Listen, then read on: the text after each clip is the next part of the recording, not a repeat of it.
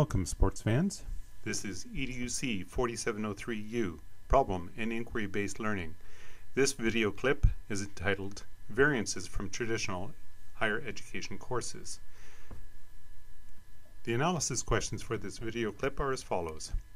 Which of the variances noted have you encountered before in educational contexts? What are the distinctions between synchronous and asynchronous technologies? Number 3, according to the video, what extra component is added to learning experiences when a learning community is developed? And number 4, how would you describe authentic assessment in your own words? It's presumed that most higher education courses experienced so far in your education have been fairly traditional in that they have been lecture-based, with the instructor talking to the course content that may be simultaneously displayed using some form of presentation, either on a chalkboard, whiteboard, or using presentation software such as PowerPoint. The learner's role in this type of scenario is primarily passive and would include taking notes, following along with the argument as developed by the instructor, and trying to remember the presented ideas as well as to understand them. Assessment in this scenario is usually accomplished using some sort of testing where questions are posed to the learner and the learner must respond. The majority of questions posed would be of the recall type, with few requiring working through limited problem questions, probably of a mathematical nature. While the picture painted here may be overgeneralized, the scenario will probably be recognized to most learners.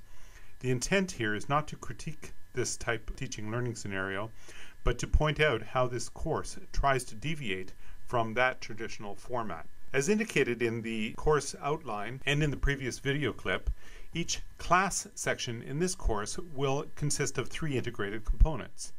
The first of those components is a series of video clips which will constitute the information portion of the course. These video clips will be placed in public YouTube locations, which makes them accessible to a wider audience than just those registered in the course. The intent of the video clip presentation is to present a situation or a context within which a problem or problems can be recognized by you, the learner, and to instigate discussion through the use of posed analysis and synthesis questions rather than to present a series of ideas that are to be understood and remembered for testing on an exam at a later date. Secondly, synchronous group tutorial activities are offered in order to provide a structured discussion about the situations or context presented in the video clips. Each tutorial session will be attended by the facilitator, instructor, and perhaps a teaching assistant. The role of the instructor and TA is to aid in the facilitation of the discussion and activities, not to provide information regarding what is to be done or directions to follow. The discussion will be structured around the analysis and synthesis questions posed in the video clips, but these are really intended to start the discussion rather than to limit it. By sharing ideas and insights into discussion topics, you'll be exposed to others' perspectives and points of view that will feed into developing new understandings of the presented situations and contexts and problems which have been recognized. Ideas will be posed that can lead to the creation of problem solutions that can be taken further in the last integrated component, which is the third component, the online small group activities, which will provide additional opportunities to talk with others about the problems identified in the video clips and initially discussed in the tutorial sessions. Postings in the discussion forum will allow others to know what you are thinking about and to initially identify potential group members who are interested in similar kinds of ideas and situations contexts within which to set the PBLOs. These will be defined in a later session that you will be developing. The majority of work on the assignments, readings, and PBLO development will occur in these online sessions.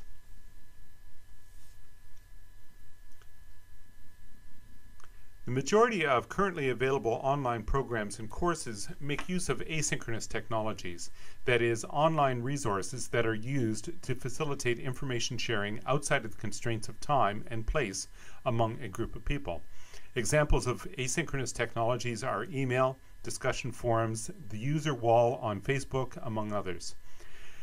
Each of these technologies allows the user to post information to a network site so that at a later time the information can be accessed by other users at other locations and responses can be made. These types of technologies are worthwhile in that they allow for communication between individuals and within groups, and they allow time for deeper reflection, as you can take time between receiving a message and responding to it. This course will make use of asynchronous technologies for purposes which require higher order thinking skills such as analysis, synthesis, evaluation, and creation. Learning using online synchronous technologies, including such things as instant messaging and video conferencing, among others, allows for synchronized, that is, same time and same virtual space communication, and has the potential to support online learners in the development of learning communities. Synchronous online learning has been reported as being more social in nature than asynchronous online learning, and it avoids frustration by allowing for conversations in real time. Video conferencing gives the added benefit of being able to detect and decipher facial expressions, allowing for greater nuancing of the interactions. Recently, the line separating synchronous and asynchronous technologies is being blurred. Innovations such as Google Hangouts and the incorporation of real-time collaborative text editing in Google Docs puts the power of synchronous communication into what have been fairly traditional email and document writing applications, transforming them into incredibly powerful collaborative working tools. Many of the tools which can be used in this course, such as Google Docs, Twitter, instant messaging programs such as MSN Messenger, etc., Skype, YouTube, Prezi, and CMAP, are either synchronous tools or they move into that space, and even Blackboard, UIT's learning management system, has some tools that can function synchronously, for instance, the chat. One of the intents of problem-based learning, as will be seen in future video clips, is to support the development of learner intellectual independence. This is similar to what is experienced when learning to ride a bicycle. See the embedded clip. The supports are gradually removed until the bike rider is left to progress on their own. This course will start with a fair amount of support available in the tutorial and asynchronous systems, but over the 5 weeks, more and more of that support will be removed until you, the learners, will be directing your own learning. The displayed graph suggests that as the teacher or professor TA direction decreases over the time, more and more of the activity and responsibility for learning will accrue to the students. This may be a very different experience for you. However, the principle is fundamental to PBL.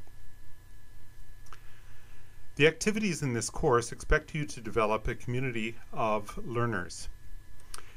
This is based on the idea of communities of practice as proposed by Etienne Wenger and Jean Levé, and here's an explanation of the implications of instigating the development of community of learners. The quote is taken from a 2011 interview with Etienne, and the interview can be found at astd.org as found on the screen on the slide. Here's the quote.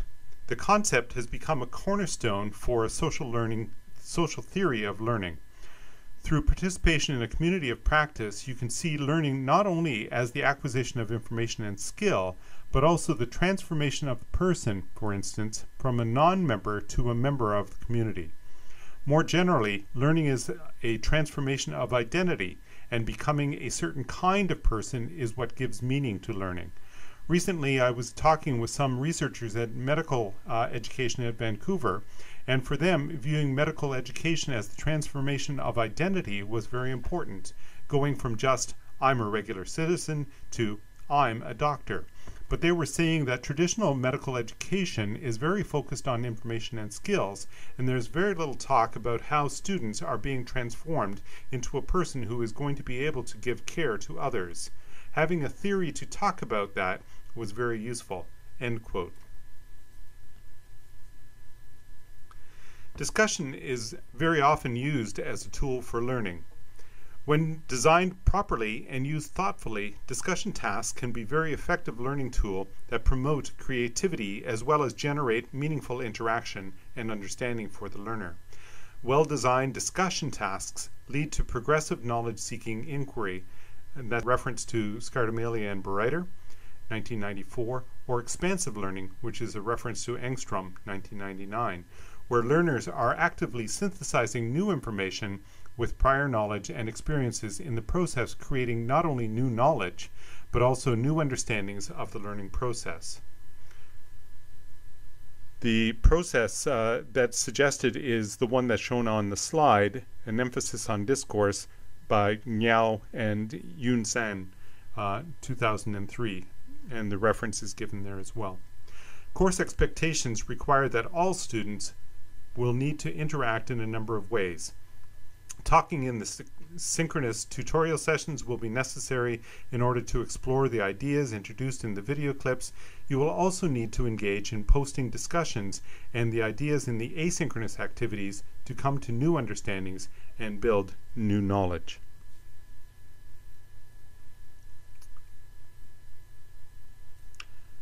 Authentic assessment can be defined as a form of assessment in which students are asked to perform real-world tasks that demonstrate meaningful application of essential knowledge and skills, and that's by John Mueller.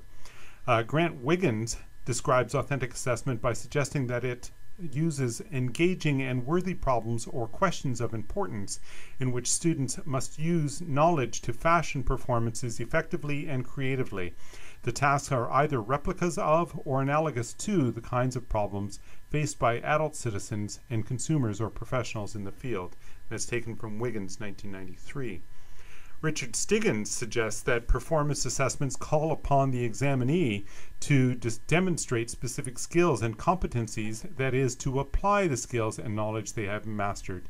And that's taken from Stiggins, 1987. What does authentic assessment look like then? An authentic assessment usually includes a task for students to perform and a rubric by which their performance on the tasks will be evaluated. And that's taken from Mueller, 2011.